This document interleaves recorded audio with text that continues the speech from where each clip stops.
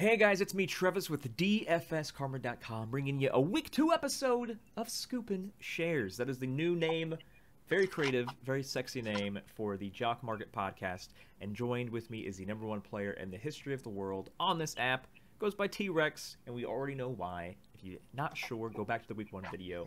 He spent about 75 minutes explaining why he's concealing his identity. But T-Rex, I already know the answer to this, but for the people out there, how did week 1 go for you? Not great. So if this was your first week, if you played in it and you didn't do well, just understand that happens sometimes. So obviously it's not a guarantee.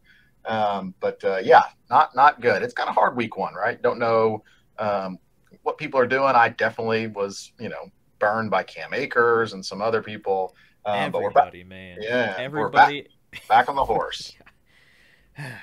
Cam freaking Akers. So if you are new to this is Jock Market. You can download their app by going to jockmkt.online. That's sends you to the app. You download it, create an account, use promo code Karma. As you see above me, the promo is a $100 deposit bonus and a $100 money back guarantee. So if week 1 was your very first market playing, and you lost money, they would refund you, or they are refunding you, if they probably by the time I record this have already refunded you up to $100 of that loss. If you have not played yet, this is the first time you're watching and this seems interesting, because it is, use promo code Karma, play week 2, doesn't matter if you play tonight's Thursday night showdown, a Sunday night showdown, a Monday night or main slate or anything like that, any contest. If it is your first time playing in the main cash markets, they do refund you up to $100 so you can get your feet wet without risking anything. And I recommend using that full $100, because if they're going to give you money back only on your first one, make sure you spend at least $100 in those cash markets. There's no point in depositing, $100 and then only using $20 in your first market if you're going to get all of it refunded. Use it all. It's not proper brain growth strategy if you don't have money back guarantee, but because you do, use the $100. As you have seen on the screen here, this is I have the site pulled up, the desktop version. We have Justin Jefferson finished #1 overall in fantasy points scored for the main market, and as you can see, I scooped up 50x shares of him at lock at the IPO. His average price was $7.32. Every share paid out $25. So as you can see, I made $884 profit just from those 50 shares of Justin Jefferson. So what you see on the number, that row of numbers below his name, shares, how many shares I had, final value, what was paid back to my account after the whole thing was said and done, the your plus minus, that is the profit. If it's green, it's a profit. If it's red, it's a loss. The average cost, that's how much each share cost at lock. And the total cost, that's how much I spent to get those 50 shares at $7.32. So I actually spent $366 to get 50 shares. And then Jock Market paid me back $1,250, which was a total profit, as you can see on the screen, $884. Now, this wasn't my total profit for the day. So what I did is did the same process as I mentioned in week 1. I used the lineup optimizer on DFSkarma.com, one of our premium tools, and I just compare differences on where is this player ranked on Jock Market to finish, in projection, fantasy points scored projection, and then where does the optimizer say he's going to finish. And so I highlighted 4 players, and Justin Jefferson was one of them. On the optimizer, we had him much higher than what Jock Market had him on. And then there was a 5th player, Eli Mitchell, who wasn't part of this technique. I just know from the Sunday morning live stream that we do, which you can see on our YouTube channel, the same channel you're watching this on right now, that Eli Mitchell, because of the rain and the Bears and all these other things, and Ben kept talking about him, like, you know what, I'm gonna get some Eli Mitchell as well. We all know that turned out. This man died more or less very early on, only scored 4 fantasy points and lost a big chunk of change. Now the other 3 people, they also had a loss overall because they did not finish higher than where I projected them to be when I picked them up at lock. But because Justin Jefferson made so much money, I actually had a profit of, I want to say, maybe $300 to $400 for the day, which made me finish 8th overall out of the entire world. So everybody that's on this app right now, I finished 8th overall on the Sunday main slate, which was crazy because the Justin Jefferson game, I think it was a 4 p.m. game, And so through 1 p.m., I'm like, oh, this is gonna be a red start. But then Justin Jefferson goes bananas, and I was like, oh, hey, look, I made profit. So, yeah, I actually finished 8th overall in profit for main slate. But we are going to be talking about here today, for those that are watching this before Thursday Night Football, which you should, because there's a lot of good tidbits for Thursday Night Football. We're going to be talking about Thursday Night Football, and then we're going to be splashing if we have any Sunday night looks, or Sunday main slate looks, if you will. Let's just get right to it here. So let me go ahead and pull up Thursday night. So well, before we get there, I mean, did you okay, all right. did you bid at lock on Jefferson? Because I missed him at 728 and he goes for 732. So my 14th place finish, I'm going to blame that on you. Oh yeah, I did not do any live trading at all. Everything I did was IPO. So that was 50 IPO shares of JJ. So take it. Oh, something else we want to highlight as well. Jock Market on social media posted this. It was Monday night. Jerry Jeudy was the #1 finishing fantasy score for Monday night. He had that amazing long touchdown that was ridiculous because I was really hoping that was going to be somebody else. Cortland Sutton, I prefer to have been that player. But regardless, me too. Jerry Jeudy finished #1 overall, which paid out every share at $25. No matter what market you're in, the first top finisher gets $25 paid out per share. But they were mentioning in the social media post that Jock Market did that his shares, his IPO, how much he cost for the single game slate, was $11.01. And this is something that I mentioned on the last podcast we did that T-Rex got mad at me about because it's an elite secret that only the top players really pay attention to, is never bid the whole numbers. So if anybody said, I'm going to bid $11 on Jerry Jeudy, they got 0 shares of him. If you played the Trevis tidbit from week 1 and bid 1105 or 1106, or just something that's not that full whole number, you would have got all the shares you needed because he went for 1101. So that 1 cent difference could have cost you hundreds of dollars of profit. So make sure you're never bidding 5-0 or 0-0 or even like 0.25. If it's a denomination of a U.S. currency, aside from pennies, so no nickels, no dimes, no quarters, no dollars, only bid pennies. Don't bid the fives. Long story short, don't have it end in a 5 or a 0. But yeah, so live trading, I did not do anything of. I know we haven't really ever talked about live trading on any of these podcasts. It's something that I don't do too much of on my own end. Typically Sundays I'm just watching the games, but live trading is possible. And what that means is after lock, the games, the way to win does not stop. You can actually buy shares of a player after they score a touchdown. Or you can buy shares of a player after they rush for 100 yards or whatever it may be. The one thing I want to make, and I won't go too much into this. I know T-Rex wants to probably add a few more tidbits on it. But the main thing that I stress, if you are an NFL or MLB fan or NBA fan, and you go to the games, it is the easiest way for you to get whatever you spend on your tickets back. If you have this app pulled up in your hand. If you go to the game tonight, the Chargers and the Chiefs, and you have, let's say, you have Mike Williams pulled up, and you're bidding to get 20 shares of him in the middle of the game, and you can see him wide open, about to catch this ball. As soon as that ball hits his hands, and you see the referee's hands go up, signaling a touchdown, you tap that button, and you automatically have a greater chance to get all of those shares prior to them exploding in price before anybody else. So long story short, this app, if you go to games, it's already a no-brainer, but it's a guarantee. You will guarantee make money if you go to a game and you bid on a player at the millisecond something happens, because you have faster access with your eyes in your hands than people that are watching like ESPN, Game Center, or watching the game on NFL Sunday Ticket. So we can go into that if you guys have questions regarding that stuff. But T-Rex, is there any live trading stuff you wanted to cover at all?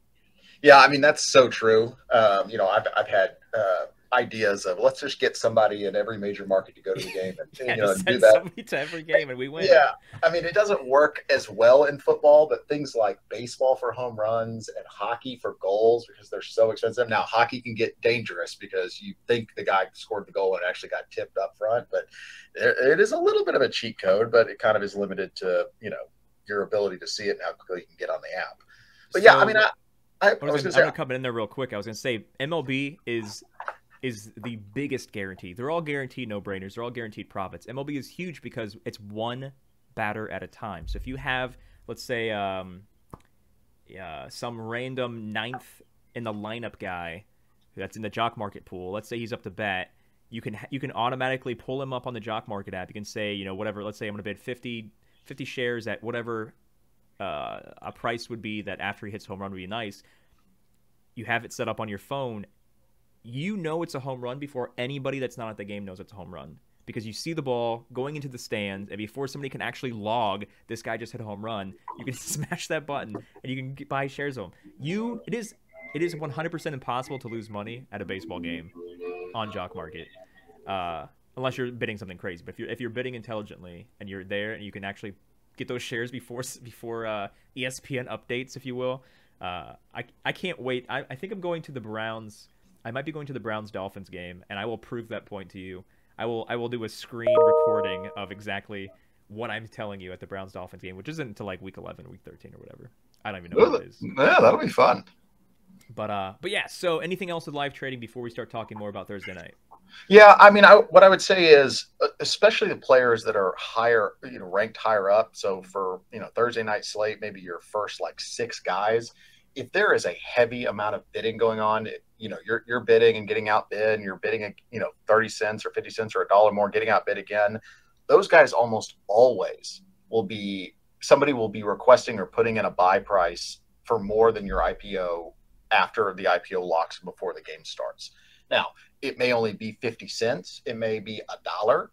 But, if you want to sell those and shed those immediately just for a guaranteed profit, I do that a lot. If I get 100 shares of a player and then, immediately after the IPO, somebody wants them for $1 or $2 more than I paid, I'll shed 10 or 15 of them just to kind of take the guaranteed profit.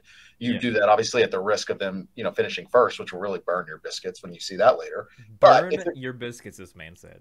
Yeah, it's going to give you some decent return. So you can kind of grind your way if you're not willing to put a lot of shares out there, because you buy 50 shares of a player that goes bust or gets hurt, it can be brutal, as I witnessed this week. But that's kind of a trick.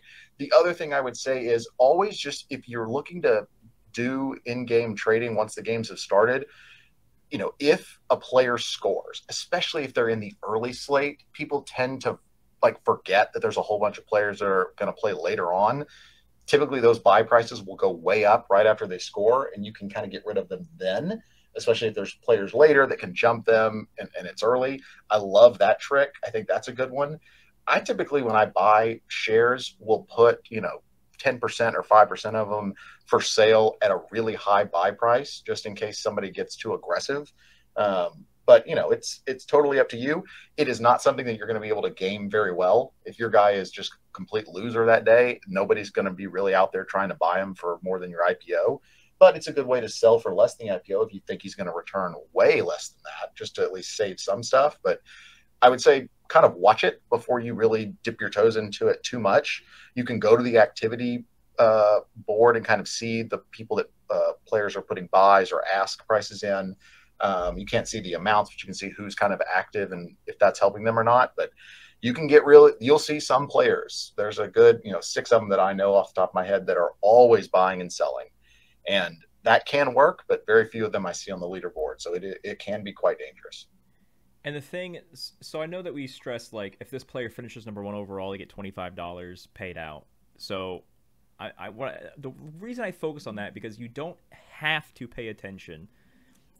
I bought 50 shares of just JJ IPO, and I bought a good chunk of shares from some other people, and I didn't do anything, and I still made a couple.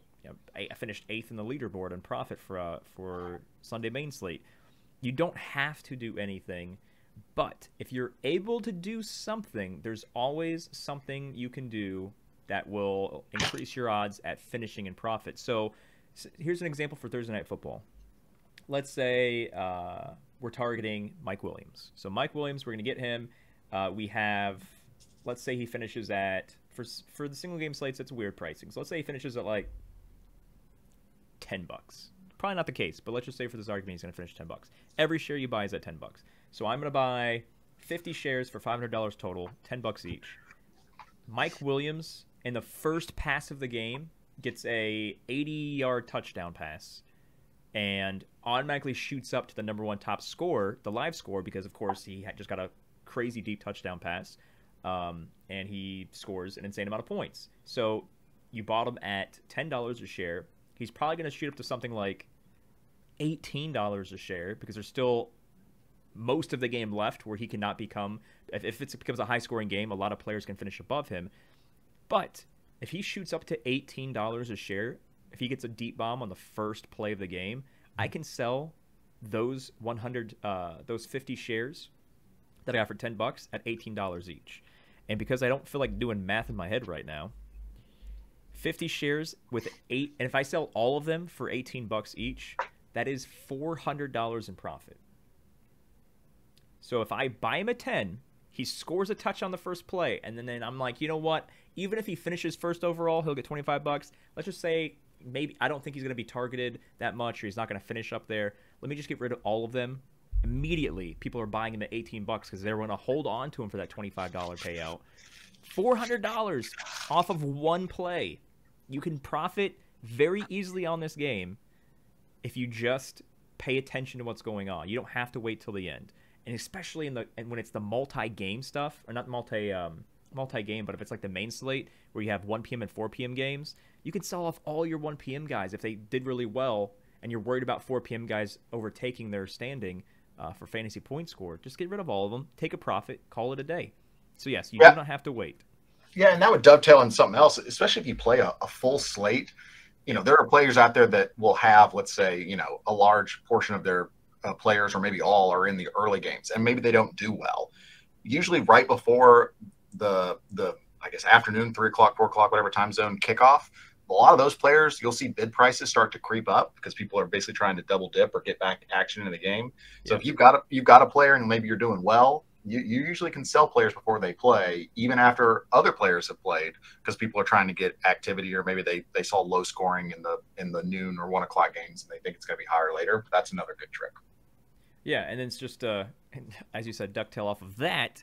So here's another example when it comes to MLB, mainly NBA. So let's say, for example, like I know we mentioned LeBron James, or an NBA player that's game time decision, but when they play, they destroy, they score an insane amount of points and potentially can finish number 1, number 2 overall. So let's just use LeBron James here as an example.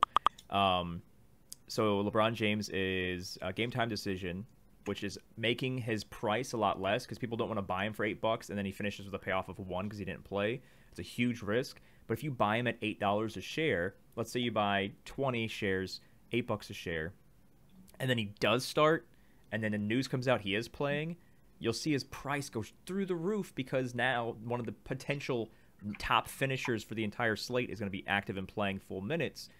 Before the game even starts, you can make yourself a pretty nice profit. There's so many things you can do on this app to make profit. And remember, as long as it is not a red number, as long as the number is green, even if it's a penny, you win. You're not competing against anybody else. You're not trying to get that top profit spot. That's not your goal. That's just a nice upside if you do. Your goal is to finish with the number, as I've shown you on Justin Jefferson, where it was green. Your number is to show your total profit with a green number. As long as it's green, you win. If it's a penny, a quarter, $1, $500, $10,000, it's a win. So there's so many things you can do to get a win in this game before a game even starts, as we mentioned. But let's go ahead and focus now that you have entertained us by watching us for this long. Let's go ahead and focus on some Thursday Night Football. So as I mentioned, I personally use the DFSkarma.com lineup optimizer. I don't see anything too crazy. The first thing that jumps out at me is players not to bid on because they are ranked a lot lower on our optimizer, and I trust, as I mentioned a million times, I trust our optimizer more than I trust Jock Market's projections. Austin Eckler, I believe, is 3. He's 3 right now on Jock Market, and we have him at 5, and so that's enough for me not to focus on him. T-Rex may have some other interest with Eckler, but I know I'm not going to focus on him. Who else is a little too high here? Let me just go ahead and scroll through. I don't have it in front of me. I would guess probably Edwards-Helaire. Edwards-Helaire on Jock Market is 7, and for us, he's 1, 2, 3, 4, 5, 6, 7, 8. Not too different. Yeah. I think Palmer Palmer is 8 on Jock, but he's 1, 2, 3, 4, 5, 6, 7. Yeah. So there's with the single game showdowns, it's like a 1 to 2 player. Pretty much it's either one spot high or one spot too low. But if you find like the 2s and 3s, especially in the top 10 players, those are the ones I usually target. But for this particular game tonight, there's none of that. So T-Rex, what are you looking at focusing on for this game slate? And do not say Cam Akers because that did not work out well. No, Cam Akers did not work out well. No, nobody's perfect. I like a lot of the wide receivers in this slate. Although both running backs are excellent pass catchers as well. I mean, I think it's obviously going to be a shootout, which means it could easily be a 7-6 game. But I mean, perhaps I'm just a Mecole Hardman like apologist, but I follow him probably to a 0 in my bankroll. But I like this spot for him here. Didn't do much, I think, in the last game, but I mean, Mecole Hardman has the same Tyreek Hill kind of capabilities. He's obviously not as good, but he's got kind of some of the same capabilities. I like that a lot. What I really like in this slate are some of the guys at the very, very bottom. I mean, the very last one with Horvath as the fullback, he scored last week. He actually got, I think, like 4 or 5 touches, which is pretty good for a player that's, projected for less than 1 fantasy point. Yeah. I'm going to throw, $1 and some change at players like that. I love Fortson too as the tight end. Again, scored last week. Try not to chase him, but as long as they're $1.40 or below, those are always worth it for me. But then, yeah, on the top side, I mean, it's a hard slate. I mean, I followed Williams last week, and that didn't work out very well. Obviously, Keenan Allen is out, and so Williams kind of shoots up a little bit more. I think Palmer is going to be heavily overbid, as Carter will be too. I think people are going to think, I've got some cheap, elevated wide receiver 2s, wide receiver 3s. I likely am going to stay away from them because I typically don't want to overpay for kind of those tangential upside risks. So that will probably leave me with Williams. I think Mahomes is a great spot too. I just think he's going to be close to $18, I think, on an IPO given last week. And those are just way too dangerous on the quarterback. Because as we saw last week, interceptions can really pull a quarterback down. Obviously they get 4 when a wide receiver gets 6, but those interceptions or fumbles on a sack or anything like that can really pull a quarterback down, and they are the most volatile. And I just rarely ever pay up for a quarterback because of that. Something I wanted to mention from all of the data and the predictions that we have, particularly on the betkarma.com side as well with player props, is this could be a hit, this could be a home run, or this could be a big miss. But Sky Moore, so we have the APIs from all of our partners, including PrizePicks and Monkey Knife Fight. You cannot currently do anything with Sky Moore receiving yards on either site, but we have the data that was fed before they took them off the board, off of the front end, off the app. Before they were taken off, and there was such a discrepancy that it's like being flagged all over the front end of our PrizePicks predictor tool called the SPF predictor. Sky Moore, before he got removed, his line for receiving yards was 7.5, but on Monkey Knife Fight it was 30.5. Our projections, I think, for his receiving yards player prop have him somewhere around, I think, 35 yards receiving. Now, I don't know if there's just crazy data coming in from him, which is causing a fluctuation and that much of a difference. So I don't know if there's just like, I don't know if something got into the wire, if you will, and screwed things up. But I mean, if we're projecting him at 35 yards, that's 3.5 points. He needs to catch the ball to get 35 yards. That's 4.5 points. Assuming he catches not just one 35-yard pass, let's say he's 2 for 35, that alone right there is 5.5. So we already have him higher than, based on that projection alone, higher than his 3.62. So I'm going to be monitoring him and his price. I hope that he finishes really cheap because our optimizer has him at 3 points as well. Jock has him at 3 points, but I feel like that crazy fluctuation that caused both of these fantasy prop apps to completely remove his receiving yards thing, I feel like there may be a golden nugget there. I don't know what it is exactly, but I definitely have him flagged for my favorites as you see on the site here. Do you have anything on Sky Moore, T-Rex?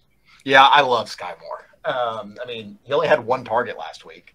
He caught it, and it was for 30 yards. So if you extrapolate that out, I mean, he's definitely a deep threat.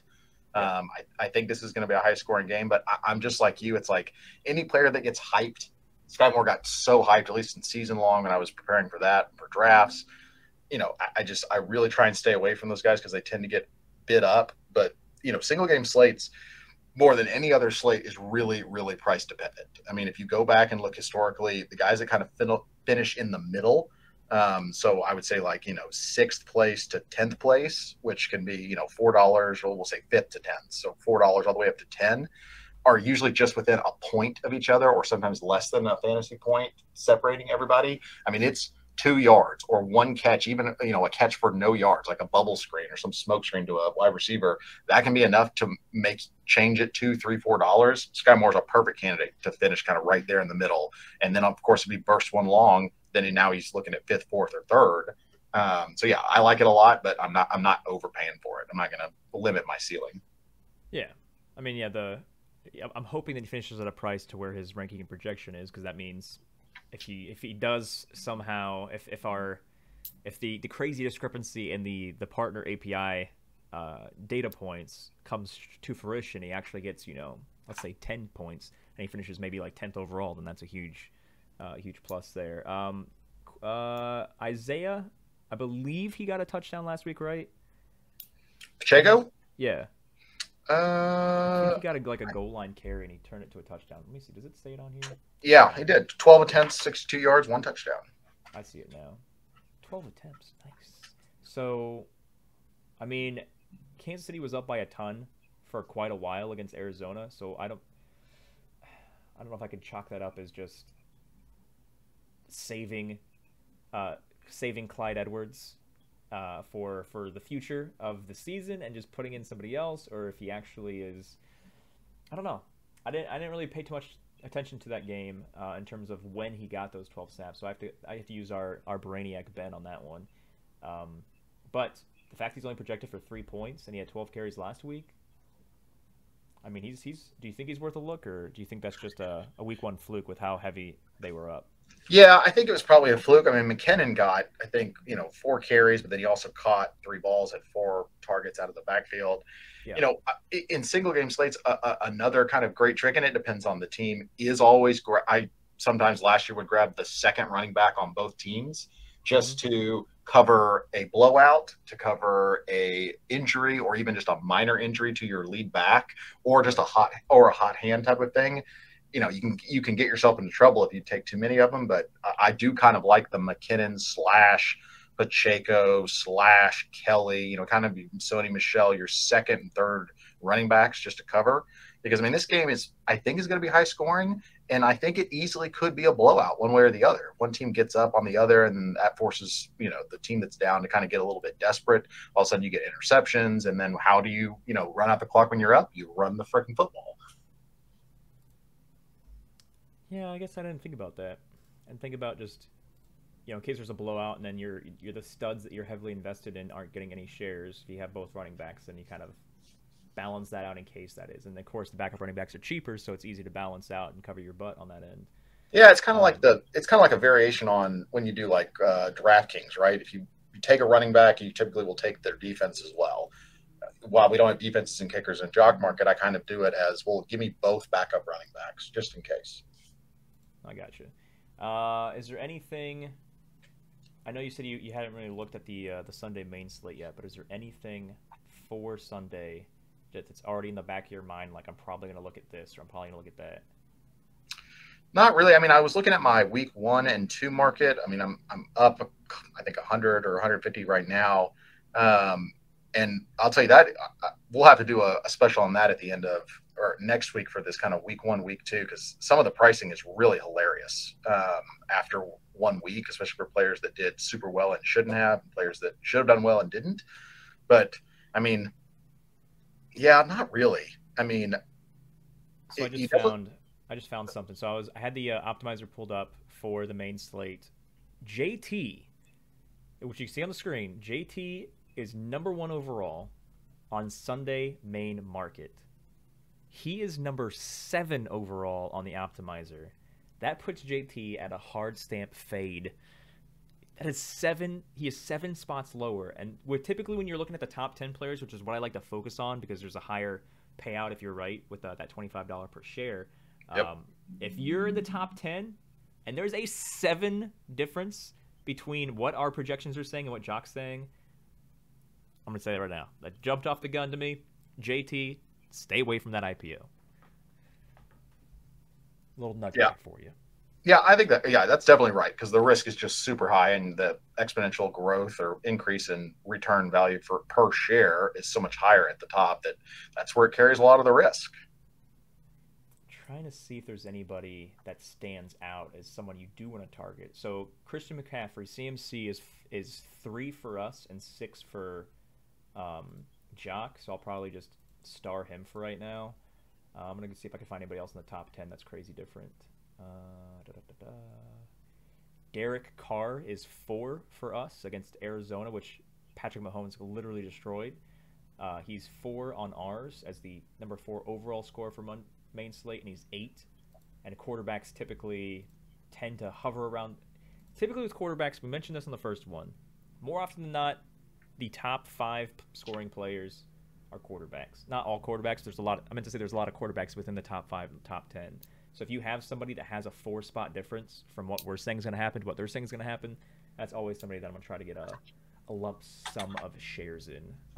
Is there anything? So I know we're talking about Sunday right there, but is there anything you have left for tonight for the people that are tuning in early? Yeah, I mean, I would say I think it's going to be very top heavy. I think at least the IPO is going to be very slanted toward kind of the top 4 or 5 guys. I think there's going to be value in the middle, and I think there's going to be serious upside value toward the bottom. These teams have star players. Defenses could key on them, freeing up kind of some of your lesser known players. But again, on single night slates, that tight end that blocks for 80% of the game and catches 2 passes, and one of which is a score, can get you right into the middle of the table.